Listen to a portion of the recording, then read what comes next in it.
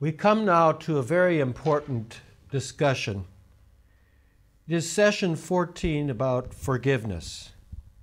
Rest, forgiving as God has forgiven you. We find this verse in Ephesians chapter 4, verse 32. Be kind and compassionate to one another, forgiving each other, just as in Christ God forgave you. That is a tall order for Christians, to forgive as God has forgiven them.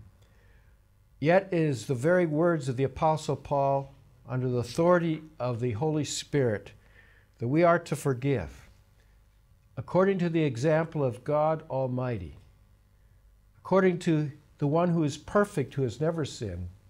We are to forgive like him. And of course, we have sinned. Every one of us, last one of us, has sinned. Here's a very important statement about forgiveness as we take rest from our inner world to the world. Forgiveness is a premeditated condition of the heart based on the fact that God in Christ has already forgiven you. Every last one of us is going to be sinned against by someone else. Because just like ourselves, the other people, the people in our families, our parents, our children, our spouses, husband or wife, our fellow workers, staff members in a church, people who work in a company, business together, out on the streets, the other drivers, they too are sinners, and they might sin against you by cutting in front of you or beeping their horns behind you, agitating you. Someone may trip you, accidentally or intentionally. Each of us right now is thinking of someone that has done some injury to us, perhaps the betrayal, being a friend for a time and then taking advantage of us, or speaking against us, gossiping against us. The list goes on. We are to forgive as God in Christ has forgiven us. That's a tall order.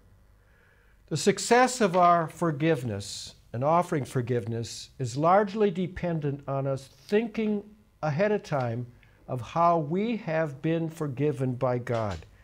It's a premeditated condition, absorbing the truth that God has forgiven us as sinners, and therefore we are to turn around and offer the same to those sinners who sin against us.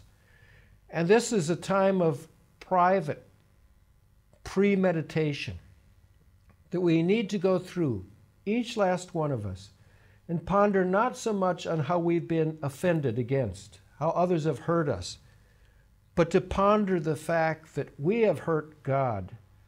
We have crucified Christ, the means of our forgiveness, and to let that soak into our beings. For those who have realized, come to grip with the fact that they have been forgiven, are most often those who will release others, forgiving them.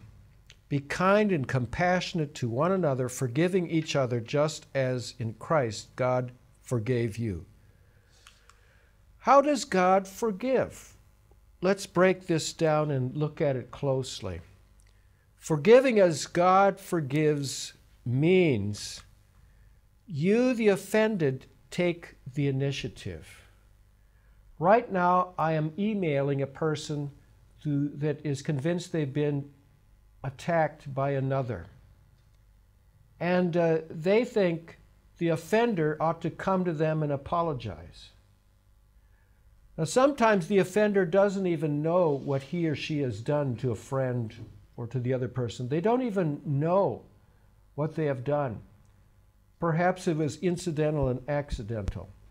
Perhaps their motives have been judged as impure when they really are pure. And they may have forgotten the incident, not knowing that they have hurt someone. So if you don't go to them, how are they going to know? How can they come and confess to you if they don't realize it? But even if they do know, we are to take the initiative, make the first steps. We are to forgive in our hearts in a premeditated fashion. You, the offended, take the initiative, because that's what God did. Let's look at biblical history. Let's go way back to the first sin. God came to Adam and Eve. But the Lord God called to man. This is after they have sinned, eaten of the fruit that they were forbidden to eat from. Where are you? He answered, I heard you in the garden, and I was afraid because I was naked, so I hid. And he here is Adam. Who told you, God says, that you were naked?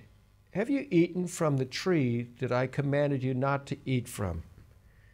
So there we have this conversation between God, the perfect, and Adam now, who is a sinner, very imperfect. It is the Lord that calls out to the man, where are you, Adam? Hello? And he answered, I heard you in the garden. I was afraid because I was naked, so I hid. Adam, who told you you were naked? You see, without sin, there was no awareness of that, of their nakedness. There was no shame, which often comes because of sin.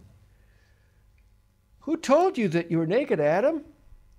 And God goes right to the point, to the heart of the matter. Have you eaten from the tree that I commanded you not to eat from? There's the question. And of course he had. But God took the initiative. We look further down in the chapter, just a few verses away from this text, and we read, and I will put, God says, I will put enmity between you and the woman, and between your offspring and hers. He will crush your head, and you will strike his heel. Now this is a conversation not about Adam now, but it's a conversation with Satan that God is having. And a seed would come, as we fill in the rest of the verses, a seed who would be a descendant to come later on, and it's really a prophecy about Jesus Christ.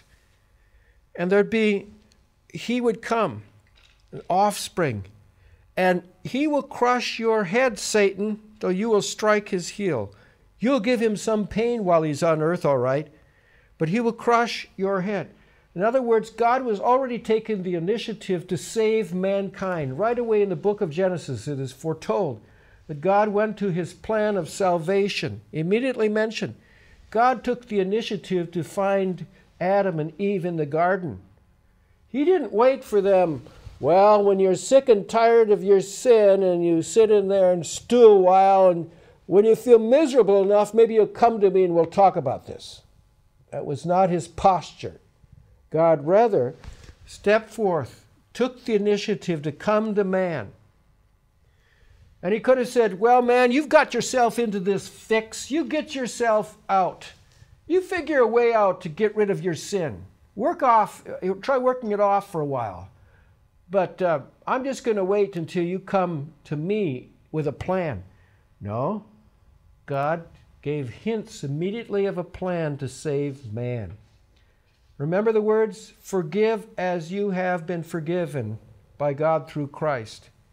You take the initiative. If you are going to forgive others, do it in the pattern of God. He, the one who sinned against, goes to the sinner who has sinned against him. Very important. He took the initiative.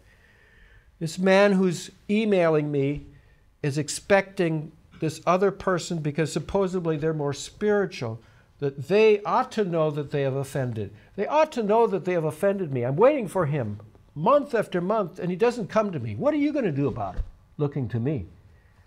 Well, I told him, you have to go to him taking the initiative. I will not. I will not. And that's often the posture of individuals. I will not go to them. I will not do that. I will not talk further with him until he does. I've got one path for you to go down, and that's you take the initiative to go to the one who you believe has sinned against you. It's Matthew chapter 18. Well, God took the initiative in the garden. And note as well that God took the initiative, but God demonstrated his own love for us in this: while we were still sinners, Christ died for us. He didn't wait till we made ourselves better. The human race got worse and worse, even though they had Revelation and they had chapters and books of the Bible in the Old Testament. The human race has not gotten better on its own.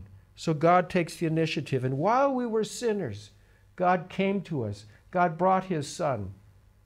And He then spoke to us through His Son and through the death of His Son. How has God forgiven us in Christ Jesus? He took the initiative, for He chose us in Him before the creation of the world to be holy and blameless in His sight. And I can't exactly explain to you how God foreknew and how He chose us ahead of time. But again, it's a form of God taking the initiative right from the beginning and even before the creation of the world. He took the initiative, forgiving us. How did God do this? He took the initiative. Christ died to forgive us. In Him we have redemption through His blood, the forgiveness of sins, in accordance with the riches of God's grace. God took the initiative of forgiving us. He forgave us all our sins, having canceled the written code with its regulations that was against us and that stood opposed to us.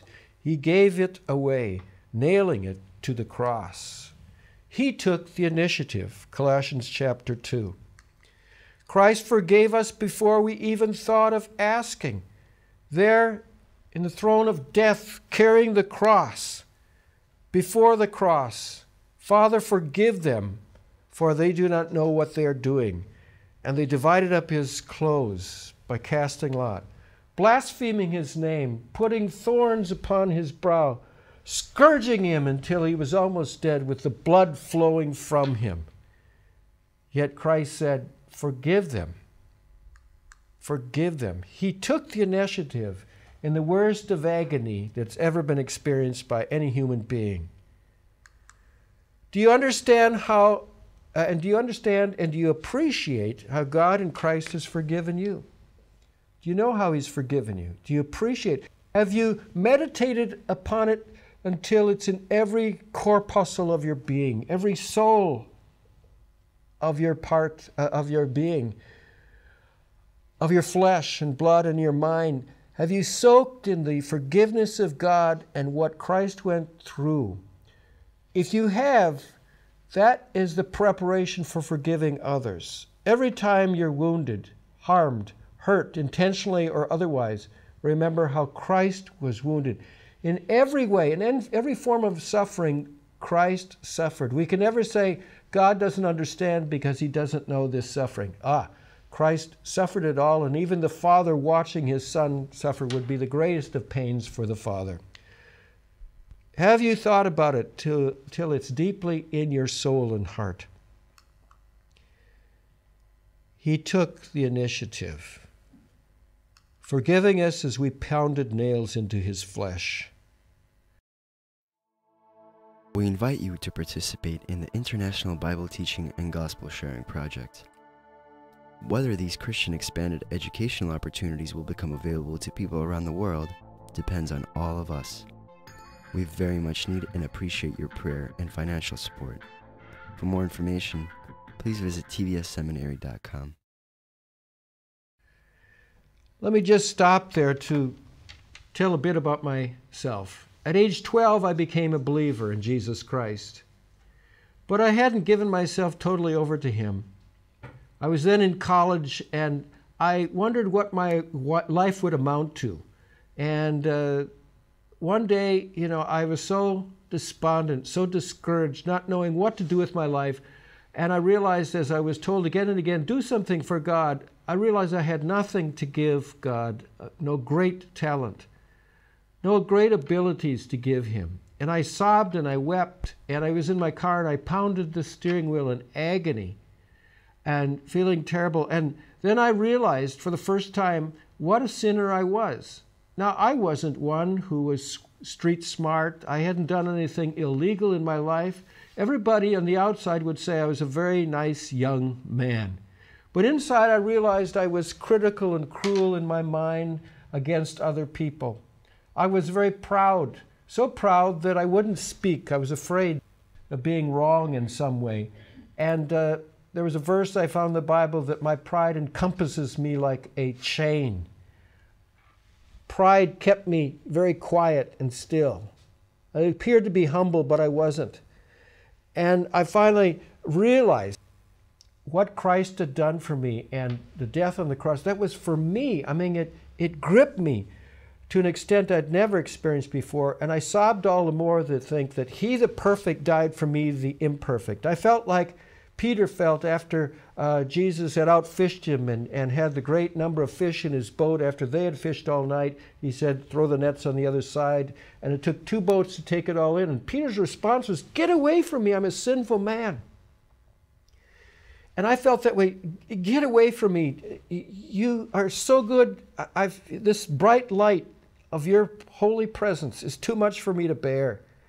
But I had to succumb and I had to say, okay, take my life and do what you will. Do what you want with it. I can't make anything of my life. Your forgiveness is so great, I actually can't bear it. Well, that was a changing point in my life. I said, I'll just take me and do any little thing or whatever you want with me. Do nothing with me if you want, but I'm yours. Here I am. Well, the experience of that forgiveness caused me to see other people in a different light. Prejudice, looking down at people that did things I didn't approve of, those kinds of things, and so forth. And the next morning I went back to college and I was driving along and the telephone poles looked like crosses, and I began to sing, "The cross before me, the world behind me." Well, this was a point in time when God came to me showing me how He had forgiven me. And it has been easier, not always easy, but easier to forgive people from that point on. And that was the premeditated moment, a moment that I have to return to again and again. But the change came as I realized that He had taken the initiative, pursuing and chasing me, the God of heaven. It's only His love that allows us to forgive others as we've been forgiven. He died in order to forgive us. In Him, we have redemption through His blood, the forgiveness of sins in accordance with the riches of God's grace. Have you received God's forgiveness in Christ Jesus? That's the question. If you have, forgive as forgiven.